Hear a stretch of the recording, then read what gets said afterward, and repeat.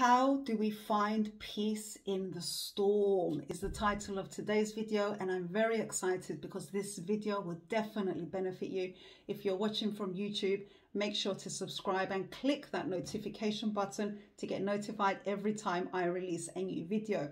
So with that being said, how do we find peace in life? How do we maintain a certain level of peace with all the hecticness, all the craziness that is going on around the world?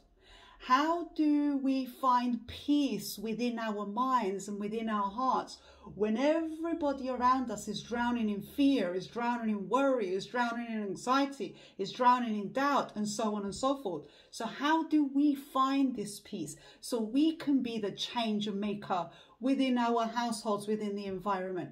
And the answer is found in John 14:27. Jesus says, "My peace I leave with you. My peace I give to you." In other words, the peace is found in the gospel of peace. Peace is found in the gospel of peace. Peace is found in Jesus. For Jesus left the gospel with us to be read, to be shared, to be meditated upon, to be applied to. When you read the gospel of peace and when you share it and when you talk about it and when you think about it and when you meditate on it, when you're reading the gospel of peace, obviously peace will come to you. When you invite Jesus into your mind and into your heart, for Jesus to reside in you, you will have peace, for Jesus is peace. The gospel of peace gives peace to a distressed mind. The gospel of peace gives peace to a troubled heart. It gives peace to hectic and crazy situations that are happening around the world.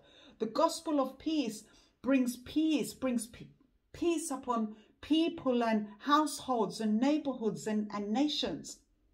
And so, in other words, Jesus is the way to peace. If Jesus is in your heart, you will have peace in your heart, for Jesus is peace. If Jesus is lacking from your life, if Jesus is lacking from your heart, obviously peace will lack from your life, from your heart, for Jesus is peace. And so peace is found in Jesus. When you see a person, whether it's a person you know, a person in your family, or a stranger that you don't know, when you see a person who lacks peace, know that they lack Jesus. Even if it's someone who's a believer like me, and sometimes when I should be reading the Bible, when I should be praying and I don't, and I spend a lot of time away from Jesus, I begin to see that it begins to chip away at my peace. So even if it's a believer who's living and applying that kind of lifestyle and they're still not peaceful, they've spent too much time away from Jesus. So when you see a person who's lacking peace, know that there is a lack of Jesus in their life. When you see a certain household who is lacking peace, you know, sometimes you enter a shop or you enter a restaurant or you enter a house and it's just, the energy is just horrible, there's no peace, know that there's a lack of Jesus in that place. When you see entire neighborhoods and entire nations which lack peace, for example, everything that's happening in America today, know that there is a lack of Jesus in those neighborhoods, in those countries. Because when Jesus is in your heart, but I mean when Jesus is really in your heart, there will be no room in your heart for fear, for worry, for doubt, for anxiety. Because Jesus will anytime and will always conquer, will always have victory over these things. So Jesus in your heart means there is no fear in your heart, there is no doubt in your heart, there is no worry in your heart, there is no anxiety in your heart, because these things are just not of Jesus. Jesus is of peace, he is of calmness, he is of rest, he is of clarity. So even when you have confusion, it's not of Jesus. When did the Bible say worry? When did the Bible say fear? When did the Bible say doubt? When did the Bible say be anxious? Never. In fact, the Bible over and over again tells us, do not fear, do not worry, do not be doubtful, do not be anxious. Why is the Bible telling us not to do those things? Because these things are not of Jesus. They are of the enemy. It is the enemy who comes in and wants you to be fearful. It is the enemy who comes in and wants you to be worried about this, that, or the other, wants you to be doubtful, wants you to fear, wants you to be depressed, wants you to be anxious. It is the enemy. Why? Because the enemy knows when he puts you in that state of being, you are very sensitive to be controlled by him. For this reason, the Bible tells you clearly, do not fear, for fear is not of the Lord. God clearly tells us in the Bible, I have not given you a spirit of fear, which means fear is not from the Spirit of God. Fear is from the spirit of the enemy. Over and over again, the Bible tells us, don't worry, don't be anxious. Philippians 4:6-7 says, do not be anxious. This is just one of many examples that I'm giving you that says, do not be anxious, do not be fearful, do not worry. Philippians 4:6-7 says, do not be anxious for anything, meaning for nothing, absolutely nothing. God wants anxiety to have absolutely no part in your life. It says, be anxious for nothing. Be anxious for nothing, but in everything, with prayer and supplication, with thanksgiving, make your requests known to God, and the peace of God that surpasses all human understanding will guard your mind and heart. Let me break that down for you. The first thing the Bible is telling us here is don't be anxious for anything.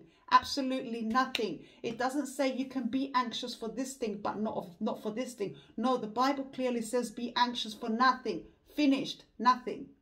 The second thing it's telling us in this verse is pray to God, prayer and supplication. Supplication, which means go to God with eagerness about that thing you're going to ask for, with humility about that thing you're going to ask for.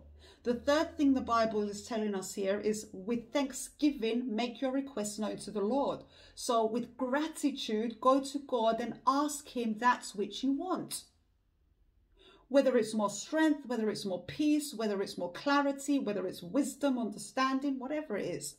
And the fourth thing the Bible is telling us here is once you do that, the peace of God, not the peace of New Age teachings, not the peace of personal development teachings, not the peace of reading a book and gaining some knowledge, the peace of God, which surpasses, which goes beyond all human understanding, all human imagination. The peace of God, which surpasses all human understanding, will guard your mind and your heart in the name of Jesus. And this is just one example where the Bible is saying, don't be anxious. There are hundreds of examples where the Bible is saying, don't be anxious. And then it gives a definition of that. It's an entire verse. And there's many verses that says, don't be anxious, don't worry, don't be fearful, don't be this, that, and the other. And so worry and fear and anxiety and doubt is not of God. God is of peace. He is of love. He is of calmness. He is of rest. And if you're lacking these things, it is because you are lacking Jesus Christ in your heart. And if you turn to Jesus and you invite him into your heart, you will have the peace, you will have the understanding, you will have the rest, and you will have the calmness that you need.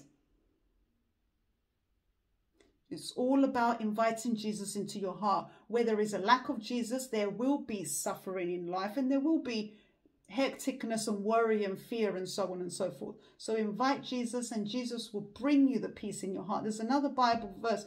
John 14:27. Jesus says, my peace I leave with you, my peace I give to you. So if Jesus is giving it to you, there ain't nobody taking it away from you unless you yourself have decided to give it. And so with that being said, we'll leave it at that for today. If you're watching from YouTube, make sure to subscribe and click that notification button to get notified every time I release a new video. Head over to the description section below because there are multiple links there for you to click on. Click on them, see what works best for you, and I will see you next time.